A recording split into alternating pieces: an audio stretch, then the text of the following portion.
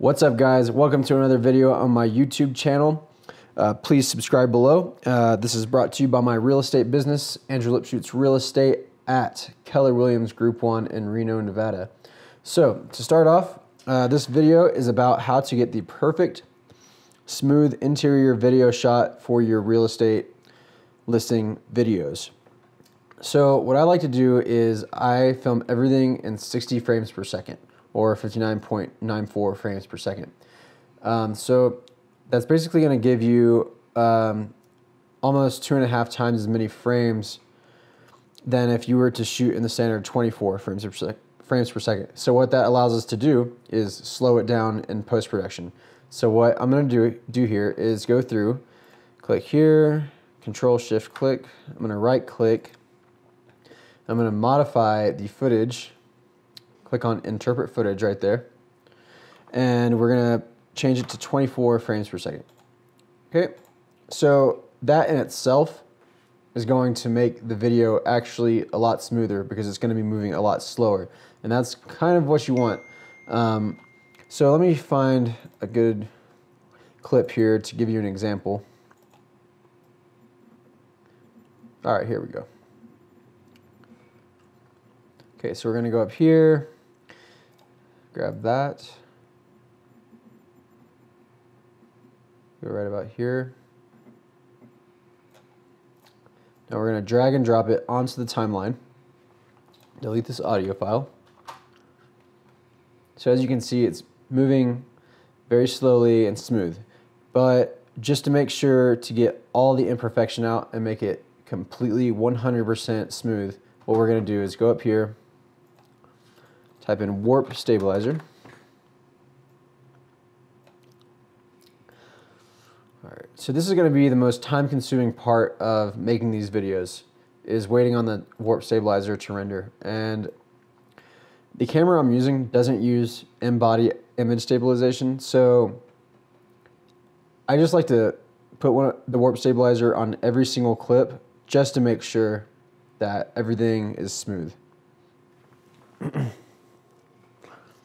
And while we wait on it to render, so the camera and the lens that I like to use on these projects, you can actually get this camera used for about $350. It's the Sony a6000, and the lens is a Venus Laowa 9mm, and that's a manual focus lens. And you can just put the focus on infinity and not have to mess with it at all. I really like this lens a lot. All right, so we're stabilizing now. What the f—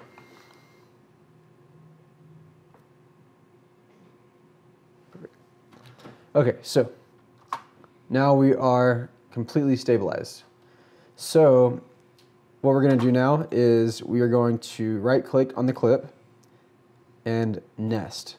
And what this is going to do is it's going to allow us to be able to manipulate the time, the speed, and the time remapping. So I could go in here now, and I'll probably won't do this in the final edit, but just to show you guys exactly what I mean, you wouldn't be able to do this unless you nested the clip. So I'm going to go here, go to Show Clip Keyframes, Time Remapping, Speed.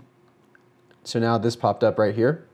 So I'm going to put this right about here, and this right about here, and then I'm going to speed up all the way to 1000% and gradually go to that by doing this.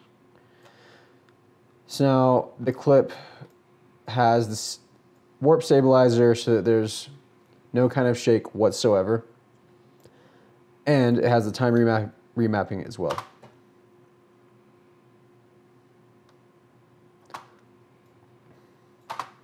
So it's pretty decent. Let's see. One thing that I will note is if you ever see a weird kind of motion in the footage from someone who used a warp stabilizer, it's because they had too much shaking in the video. And so I just clicked on the clip that was nested. So now we're in the original clip right here. And to avoid that, you're going to go to smoothness and you're going to drop it a little bit.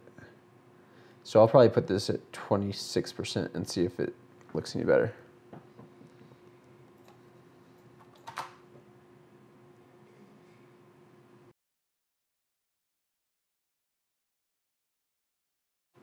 I like it. All right. All right, guys. Thanks for watching the video. If you have any questions, feel free to leave them in the comments below and we'll get back to you. And thank you so much for watching this video.